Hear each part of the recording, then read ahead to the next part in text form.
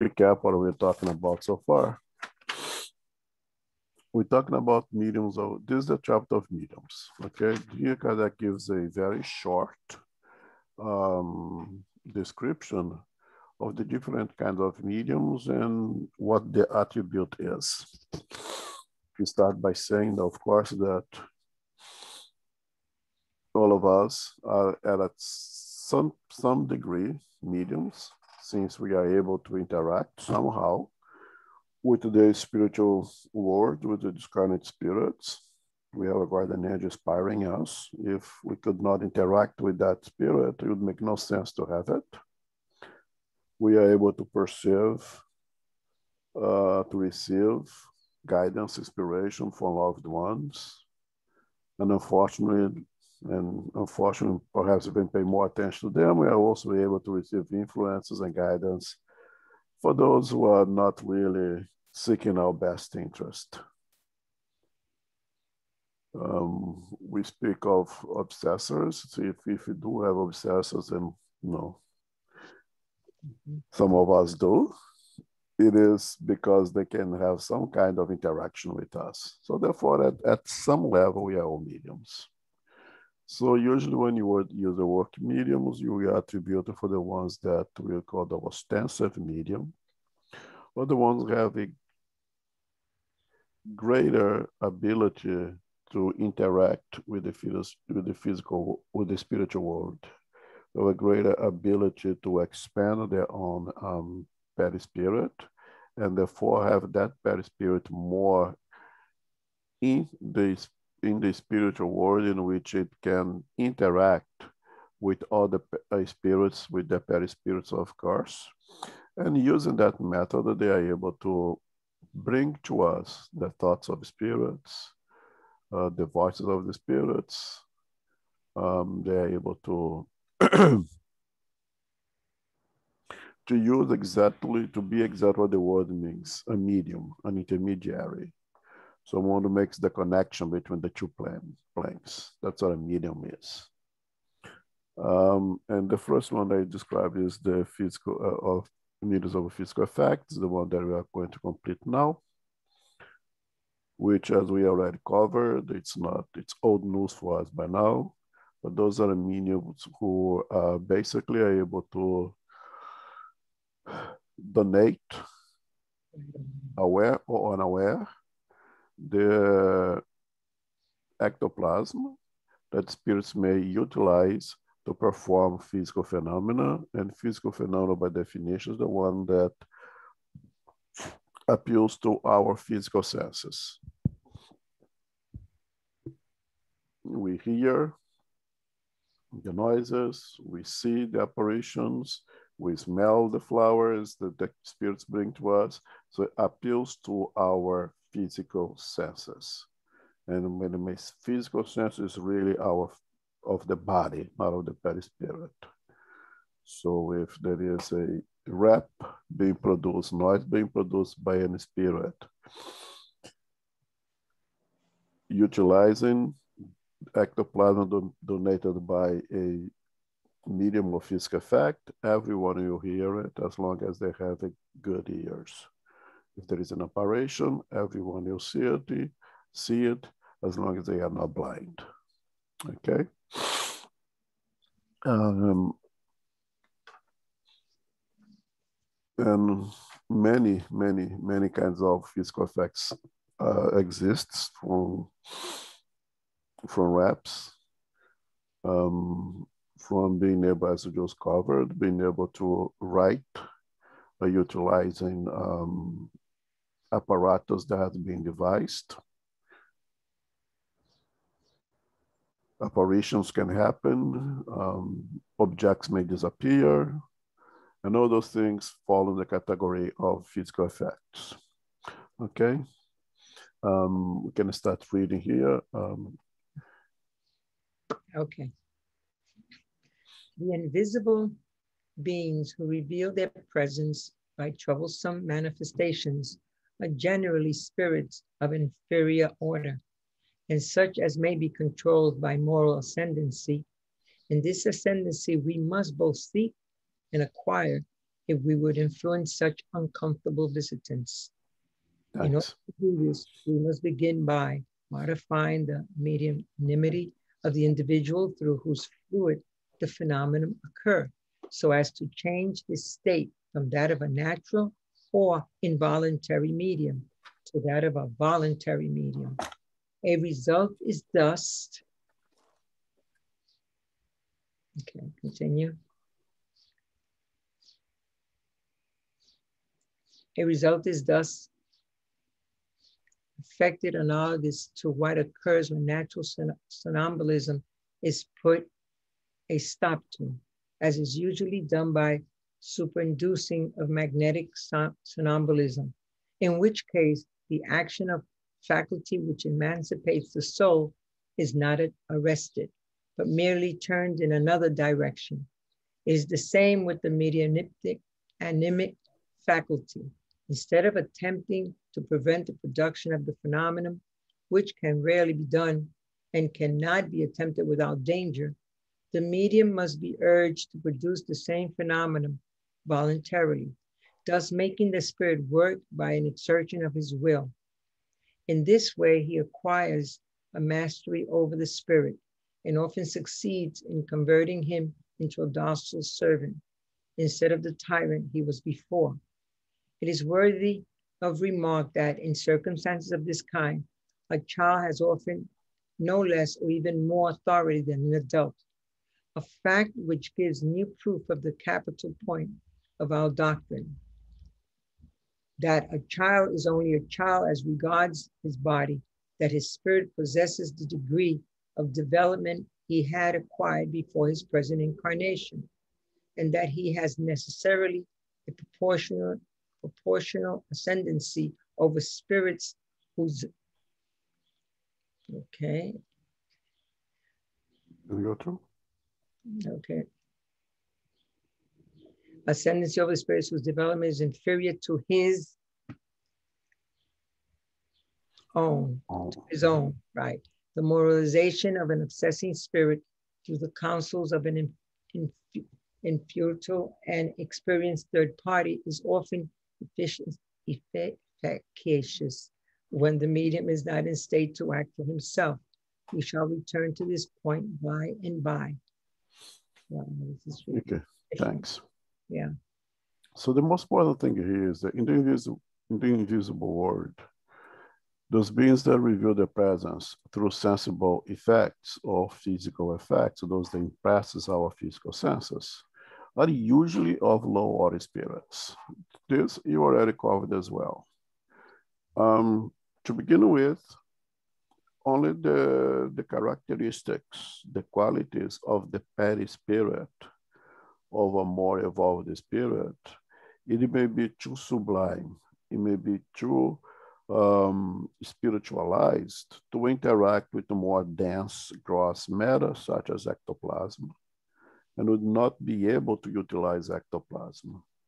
So only by the fact that those spirits are able to use ectoplasm, which is something produced by our physical body, and therefore is something dense, relatively speak. It already denotes that those utilizing ectoplasm to perform physical phenomena are not really highly evolved spirits. Not saying that they are completely ignorant, not saying that they are evil. We know it's a big difference, okay? But that at that level of spiritual progress, their perispirit is still deeply materialized if they are able to interact with ectoplasm. And two things may happen here. Spirits may perform physical phenomena under the guidance, under the request of a more evolved spirit. So let's assume that I am a beast in the spiritual world, but I'm a beast with goodwill, a beast willing to learn. Being ignorant as I am, I seek to learn, I seek to develop myself. So the spirit more evolved than I, you say, okay, I'll take you with me. I'll teach you the little things that I know. In the next exchange, you know, allow you to do some work. And some of those work that higher order spirit may allow me to do, maybe to perform physical phenomena for the good. Okay? To bring flowers no spirit center, whatever. Okay? Or it could be that I am a beast in the spiritual world who just want to have some fun and I enjoy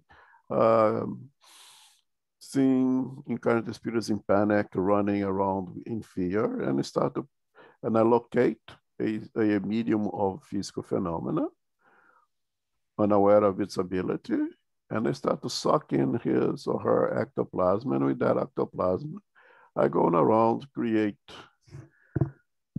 all kinds of situations that I do enjoy, which is scary for other people because that's what I am. Okay? Naturally, spirits are doing this. They are being allowed somehow. Why? I could not say why. But the important point that Kardec says here is that spirits, incarnate or discarnate, with a high ascendance of moral evolution, have control of those spirits.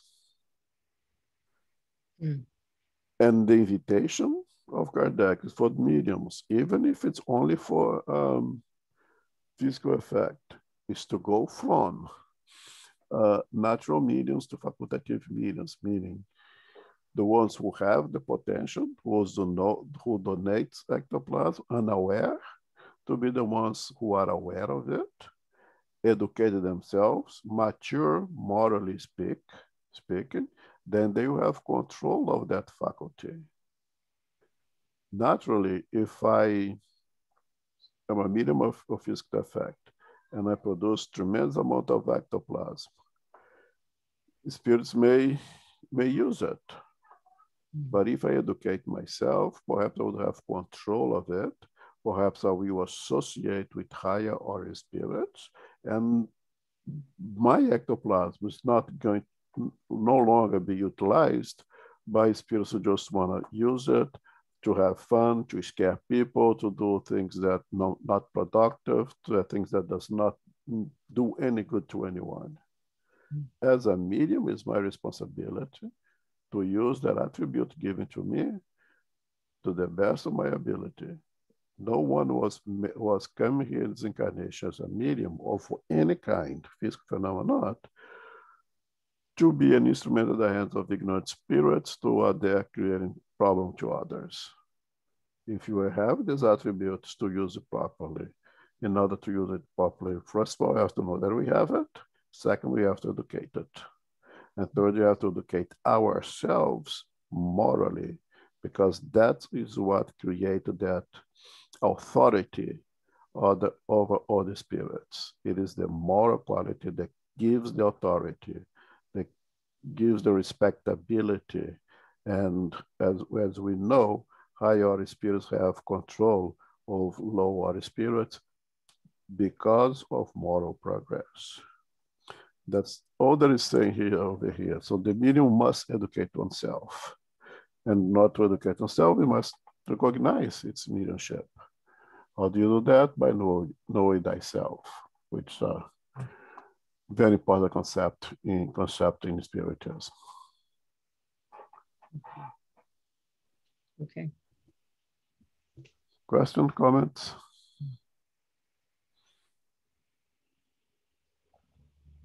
Now, 163 now, yeah. If we use the book, it starts as a different part. There is a different part of the chapter is electrical persons. Okay. Let's read and then I comment.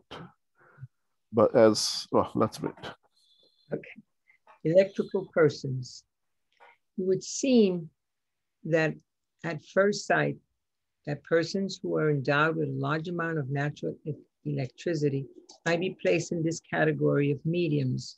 Such persons are venerable human torpedoes and produce by their mere contact all the effects of magnetic attraction and repulsion, for we should be wrong in regarding them as mediums. For medianimity presupposes the direct intervention of a spirit, while in the cases we are speaking of, conclusive experiments have proved that electricity is the sole cause of the phenomenon in question. This curious faculty, which we may almost call an infirmity, is sometimes aligned to medianimity, as is seen in the history of the spirit rapper of Benzabur, already alluded to, but it is often entirely independent of medianimity. As we have already remarked, the only proof spirit intervention in a given phenomenon is its intelligent character. Whenever this characteristic is lacking, we may safely assume that the phenomenon is due to some purely physical cause. It is a question whether electrical persons have not a special aptitude for becoming physical mediums. We think they have, but this is a point which can only be decided by experience. Thanks. So as we see, Kardec seems to do that a lot. He brings a topic and just to create a negation to that topic itself. As an example, he has a book, is Heaven and Hell, and the whole book is to tell us that heaven and hell does not exist, right? So over here is the same thing. When we talk the electrical persons, or mediums, mediums of electricity, and it says to begin with, these are not mediums. And that's the important thing to understand here. These so-called electrical persons, if you look around, it's being documented more in the paranormal studies. It's not much of a part of the Spiritus doctrine. This is the only part that you're going to see this type of electrical person. You're not going to see that anywhere else. I guarantee you, in none of the books of the codification, and none of the works of André Luiz, none of the works of Emmanuel. I can guarantee you're not going to see these electrical persons anymore. Because indeed, it's something that deals purely with physicality, okay? That is on the magazine, on the Spiritus Review of 1958. That is the case of this electric child, which was a boy who was born in a small part of France, that since from birth, he had some very special qualities and special phenomena that people who would hold that child would feel some kind of energy, not necessarily electric shock, but would feel it. And as this kid grew up, at times he would be walking and metals would approach to him as if he was a human magnet, literally. And there is other cases documented of especially children, that they have this attraction to metals, and they call this electric persons. Cases of individuals who are able to dim or make light bulbs more or less bright. All those things that's being documented over there. How does it happen? I don't know particularly. I'm not interested in this kind of phenomenon. Don't have any curiosity towards that, but that has been documented, okay? But the important thing that Kardec question here is this. First of all, he makes a statement. These are not mediums. This phenomenon is purely a material, physical thing. But the question that he proposes is, are those individuals, because you see mostly with children, is interesting, with the potential to develop the ability of being medium of physical phenomena.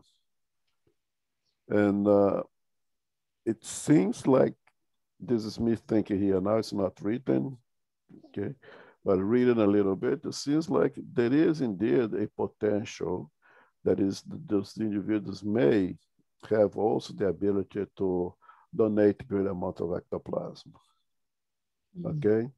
But again, this is the only part that we're going to see this. in the spiritist literature, because it's really I study more of paranormal science. Question, comments? No.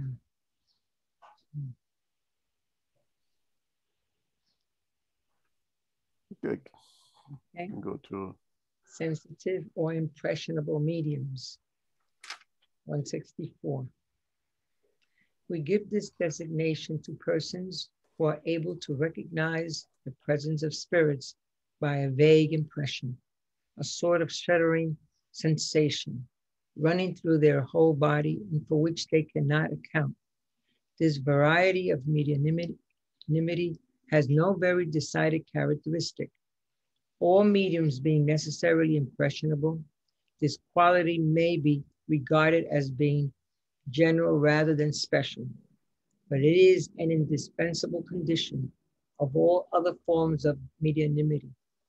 It is different from purely physical and nervous impressionability, with which it must not be confounded, for there are persons whose nerves are by no means delicate and who are nevertheless affected by the presence of spirits, while others whose nerves are very irritable have no perception of their presence.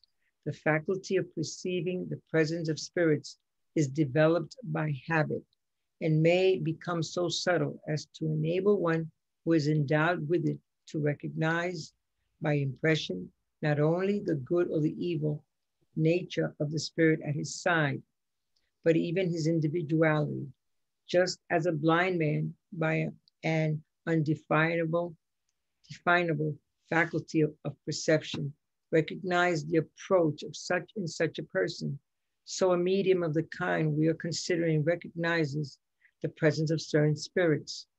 A good spirit always produces an agreeable impression. An evil spirit, on the contrary, produces an impression that is painful and disagreeable and causes a feeling of anxiety. It seems to bring with it, so to say, an odor of impurity.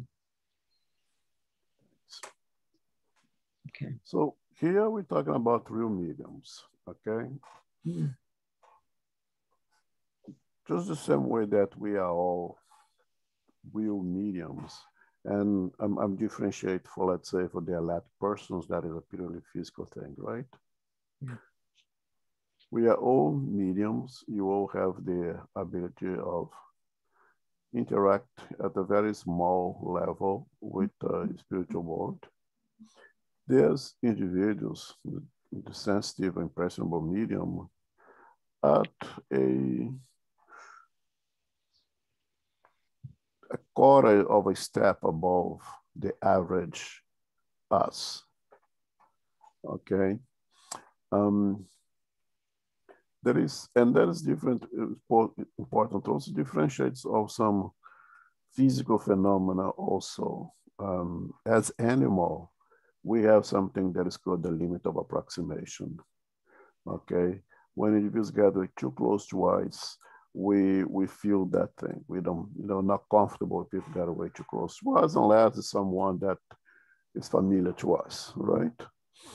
It's part of zoology, something called limit of approximation, that we will sense the presence of someone, that if someone is staring at you, even in, let's say, outside of your range of vision, it's likely that you look at the direction of the person who is staring at you. There's something that leads to that. That's also pretty much physiological. Okay, it's the part of our sensorial things. It's a means of self-defense. Okay, this as us as animal. In zoology, there's explanation for that. Okay, at one point in our existence, we have to be careful not to become food for lions. We do the ability of sense the presence of those who are staring at us, watching us very carefully. We all have that. Okay, but here it's a little bit above. You are dealing with discarnate spirits. Some individuals have that ability to perceive something extra physical that are able to sense the perception, the presence of this current spirit. And even more than that, they are able to feel the quality of the feelings, of the sensations of that spirit. Someone who will come in a room and say, if the room feels kind of sad, there's something sad in that place because the spirits over there are sad, or they'll be there, will be extremely happy. And for us, without that kind of mediumship, everything seems to be the same. But those individuals, those more sensitive mediums, you have to have that perception.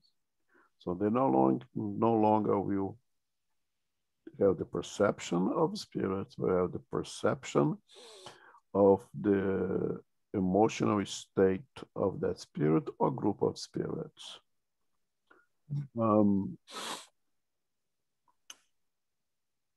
Someone who has this ability,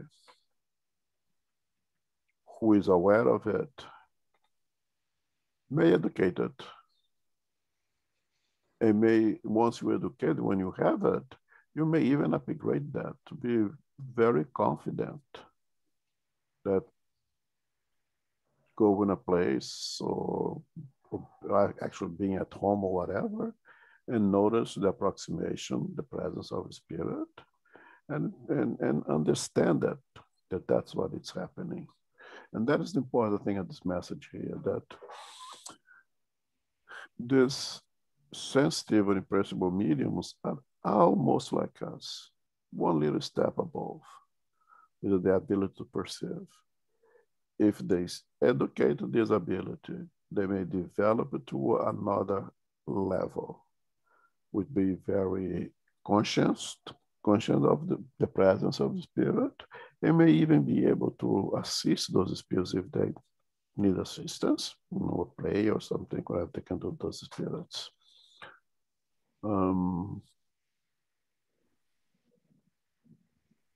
Yeah, I think that's it here. Comments, questions? Yeah, Elmo. So in the book says on the paper book here,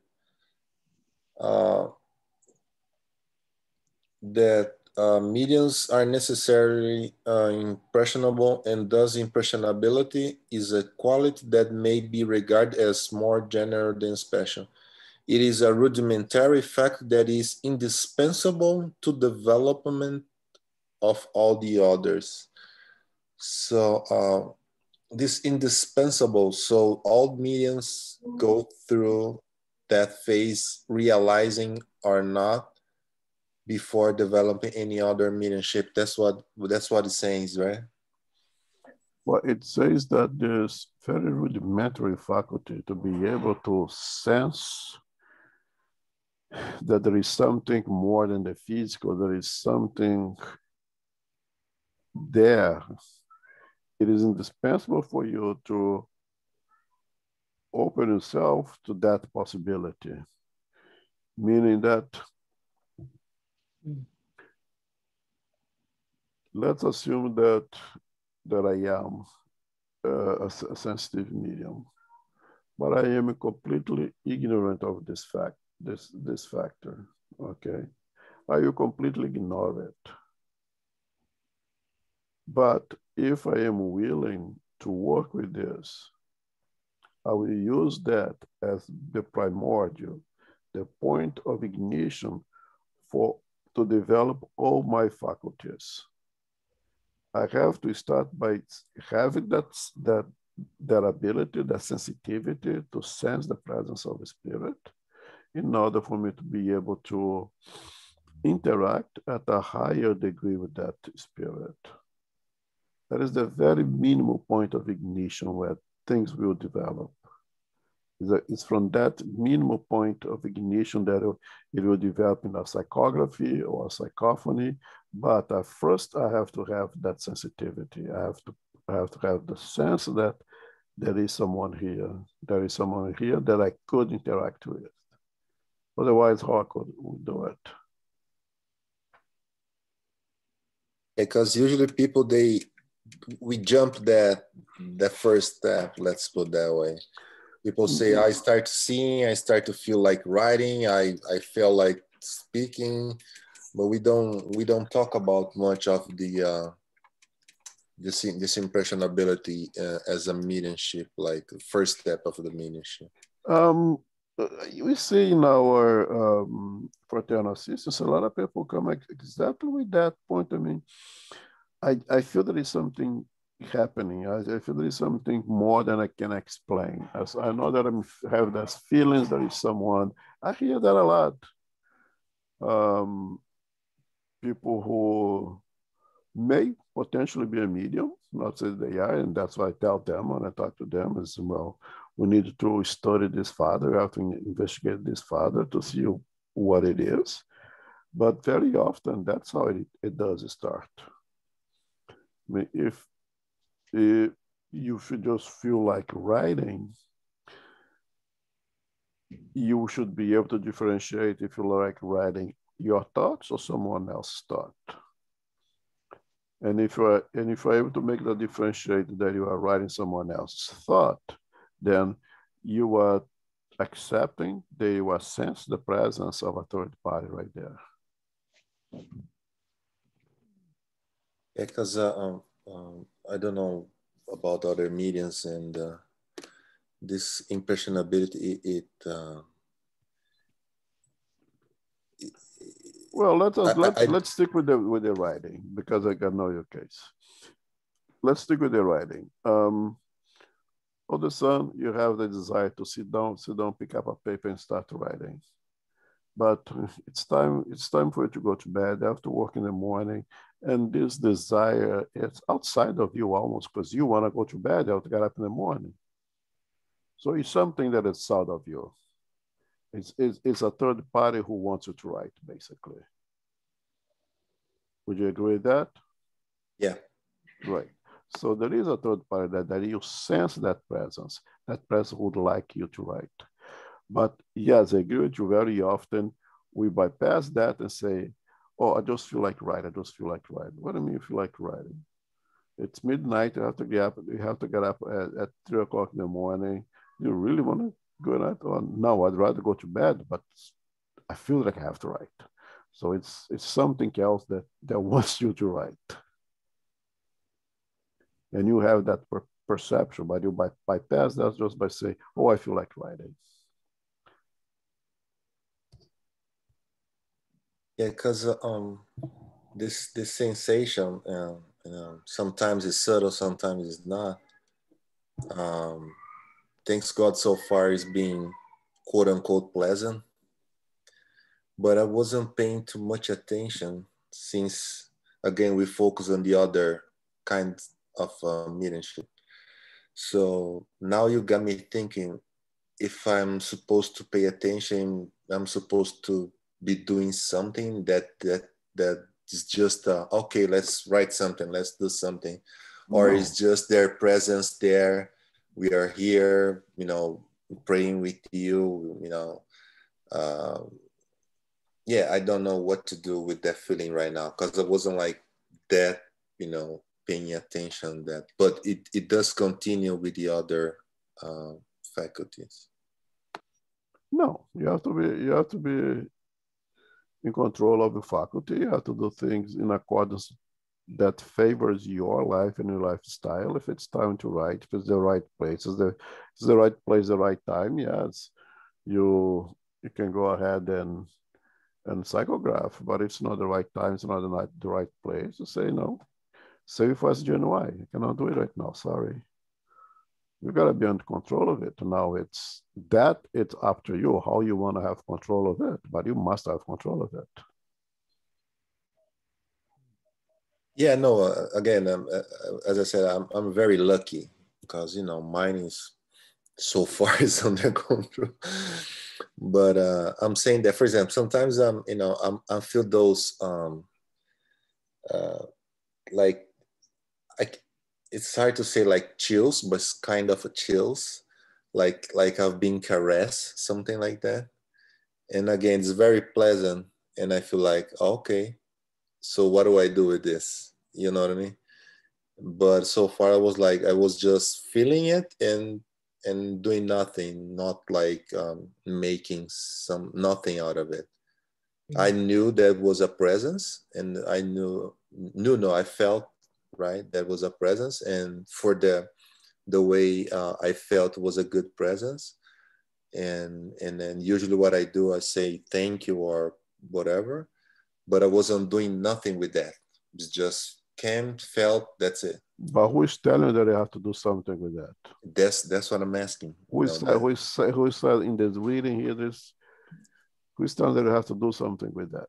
No, that's me asking you. No, and I'm telling you, it feels good. Enjoy it. That's it. It's nothing to do with that. Yes, really does. Okay. Enjoy the ride. That's right. Yeah, it feels good. It feels good. Yeah, say thank you. I acknowledge your presence. I'm grateful for your presence. You bring me good vibes. And that's it. Okay. And don't worry, right? No, absolutely don't worry. Why would you worry something that is pleasant? Thank you.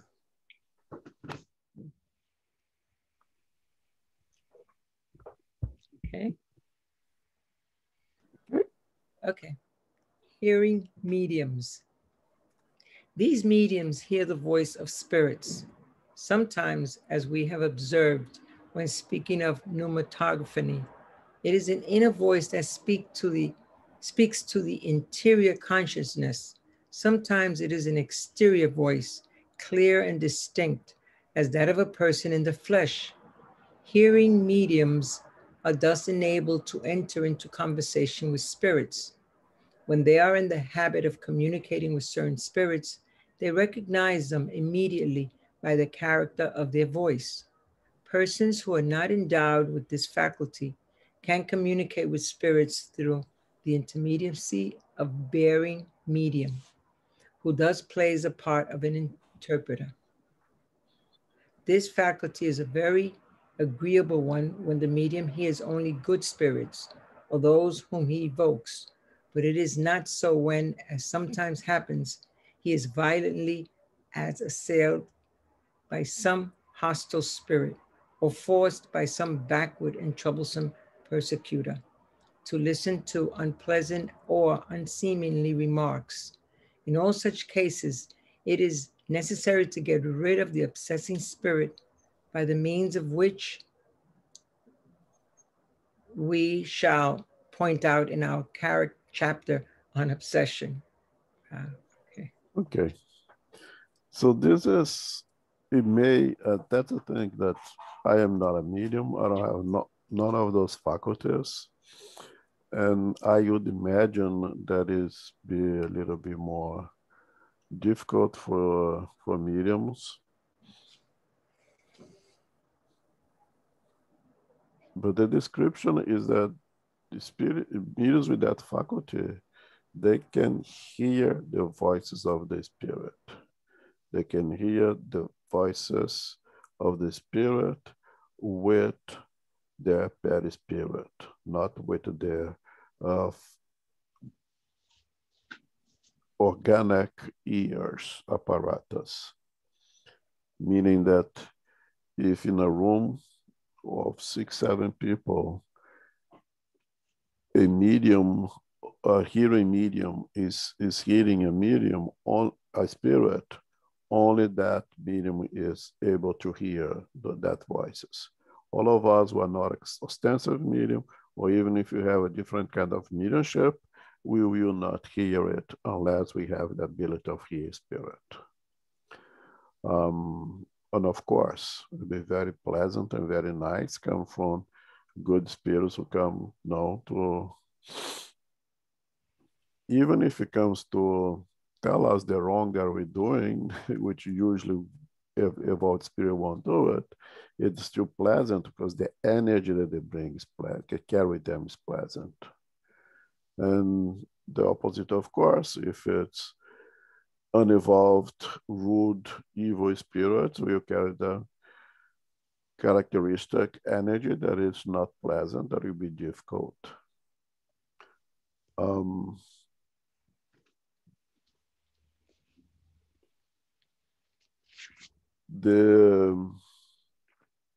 Again, as not being a medium, to me becomes a little bit difficult to express this.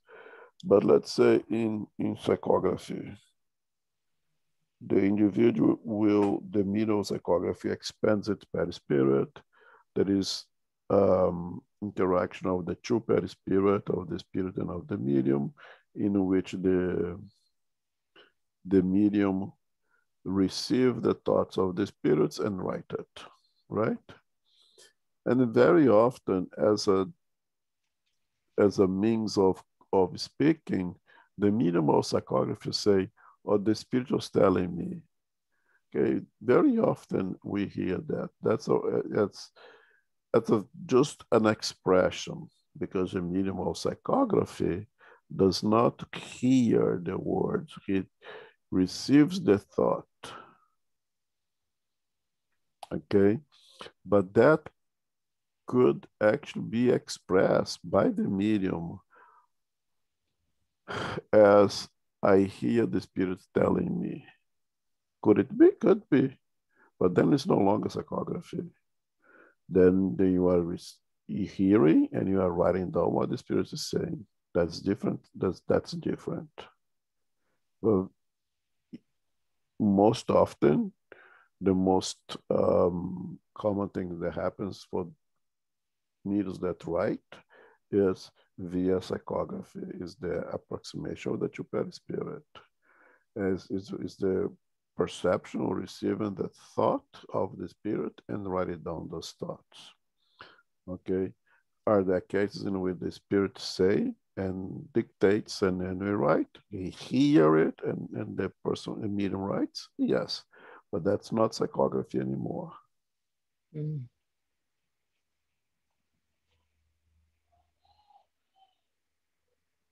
Okay. Do we have degrees of the hearing? Because I was talking to my mom, and we were talking about seeing mediums and the degrees, and she was saying, because she sees spirits like with eyes closed and also with eyes open. It doesn't matter. It depends on the spirit, how the spirit wants to present.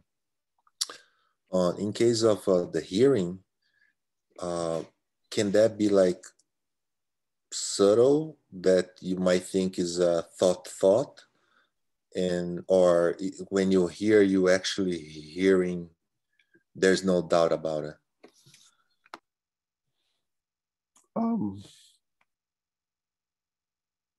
That I'd say it has more to do with the experience, the education of the medium, that even if it's more subtle or more whispering, so to say, I don't know if that's the right word, an experienced medium, hearing medium, will be able to say, yes, is the spirit speaking? I am hearing the voice.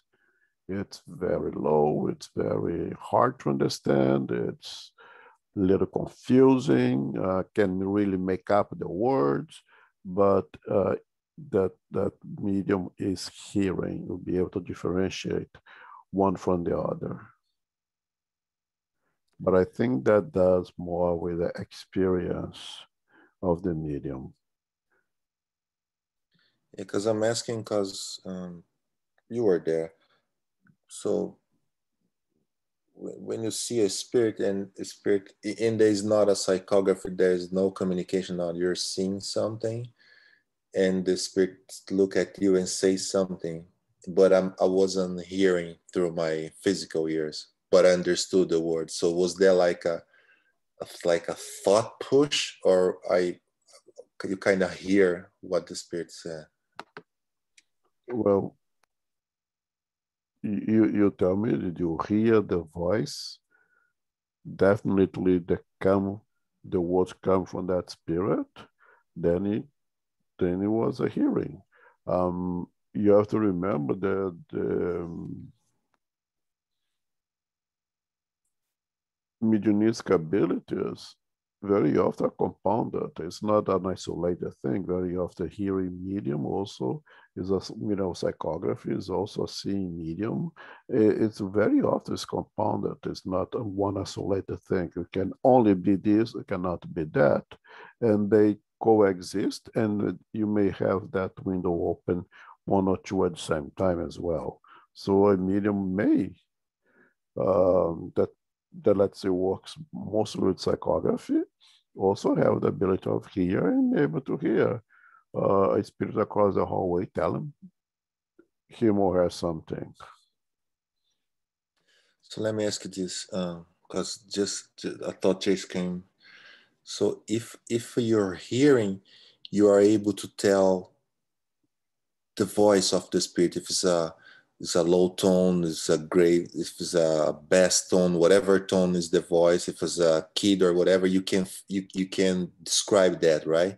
Versus if it's like a thought push, you will still understand the message, but you won't be able to tell the difference in the voice, right? Good question. I'll have to think of it because I never read anything direct on that, but it does make sense.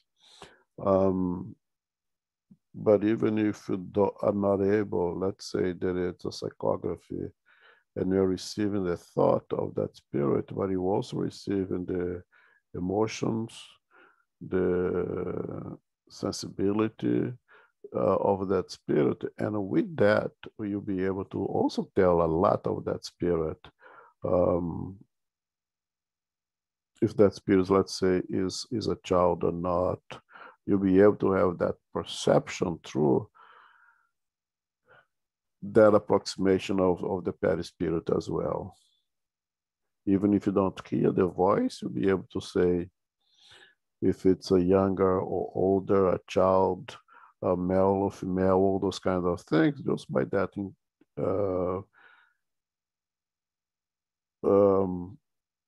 perispiritual interactions as well. But I would say, that no, we cannot say to speak of the quality of the voice if you not hear that voice. Got it. I think Daniela has a question. Yeah, no, it's more like a comment on that, Renato. In my case, it's hard to realize, like, is this my own voice or I'm listening to someone, right? The spirit, and I can't see, I can't hear the voice, the tone, or even the age, the characteristics, like more specifically. But if I find myself in a dialogue, I suspect it's not only me, like as Elmo was saying, like the emotions, if triggers in me like strong emotions, and I sense that dialogue is very loaded, and then I'm not certain, but I believe it could be like a spirit talking and having this conversation, like it's back and forth, like you respond, and then I guess people who suffer from schizophrenia might go through this kind of moments, So the person doesn't know it's a spirit and then think it's going crazy because it can be very confusing.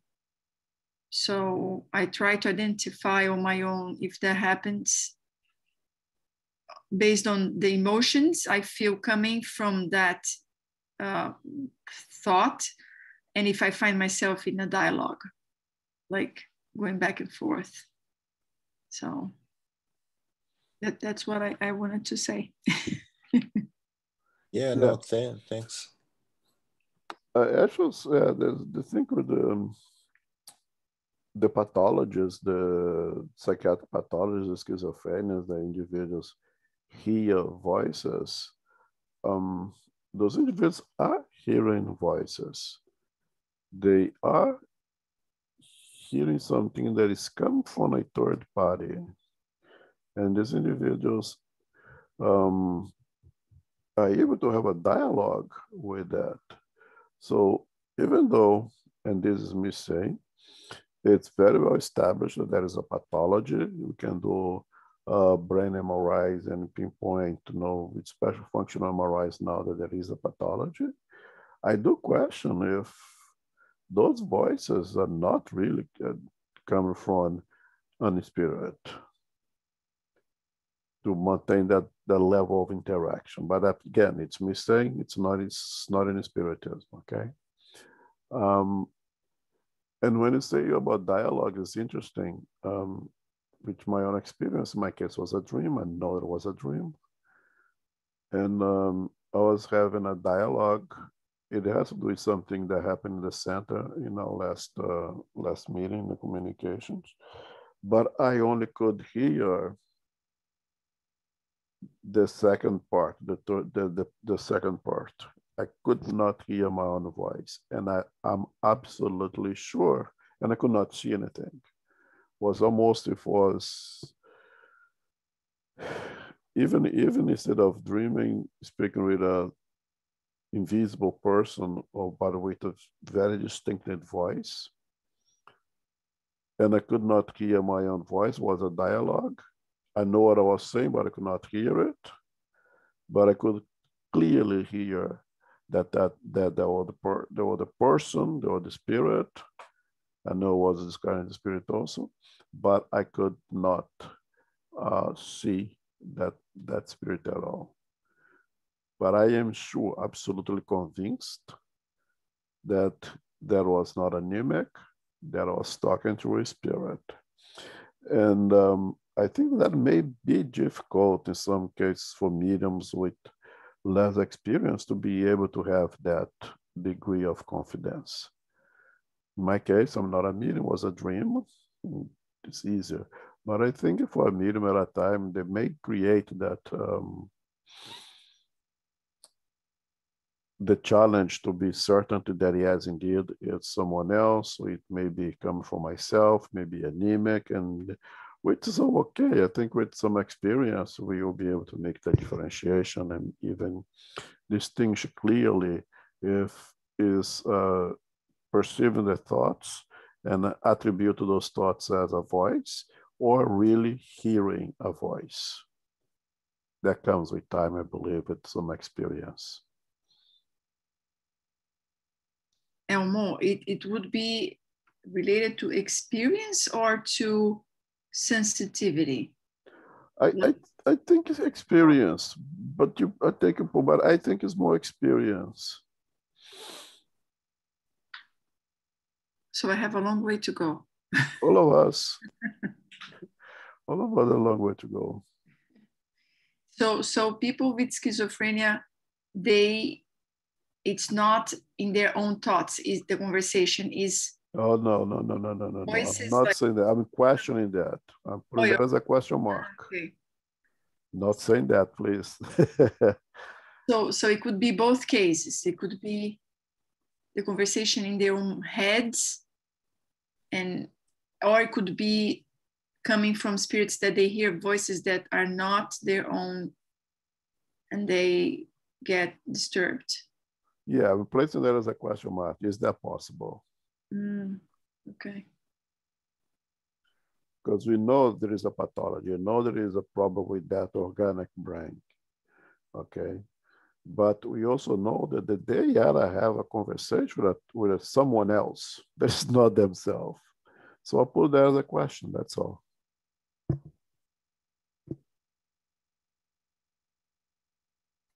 So if a medium is seeing or hearing or whatever it is, something that is not directly related to him or her, that's then that's a development of that faculty, right?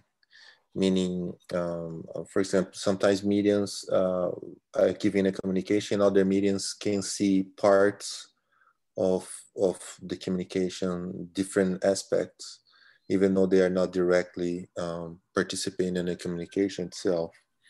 So that medium that sees or hear has that ability, right? Yes. It's not the spirit trying to push the thought into different mediums, right? Because the spirit is focused on that particular medium. If your other medium is seeing or hearing, that medium has that ability, that faculty developed, right? Yes. I mean, you could not use what you don't have. And the spirits could not take from you something that you don't have to give.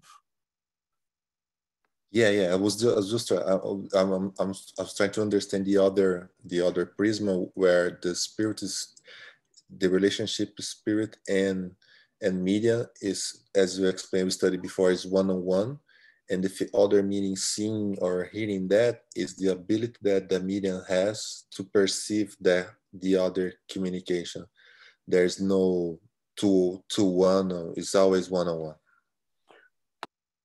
You have to remember that all the mediums in a session, in a properly educated meeting, all those mediums are on a mediumistic trance. They are all in an altered state of consciousness throughout the meeting.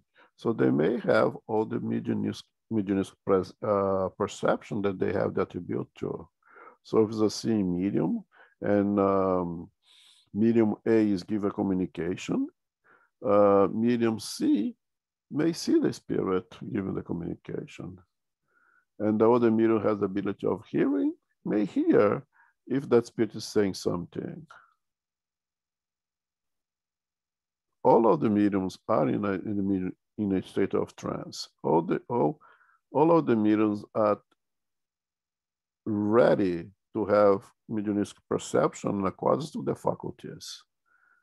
So even if medium A is given a psychophony or psychography, medium B, C, and D are able to have perception according to the faculties. One will see it, one will have the feeling of pain, of ecstasy that the spirit brings to them, according to the faculties. That makes sense. Thank you. Yeah, I think we went over. We're going to overtime. We're already there. We'll continue next week. Let's see. Let's make our final prayers, please, Zoraida. Yes. To our spiritual benefactors, our guardian angels, and our beloved Jesus, with our hearts full of gratitude, we thank you. As we gather here again today, the studies from both classes, we thank you, dear Lord, allowing us to continue the path of understanding and learning and putting into practice. We thank you, dear Lord. We ask as we leave here today, may we continue with our studies throughout the week.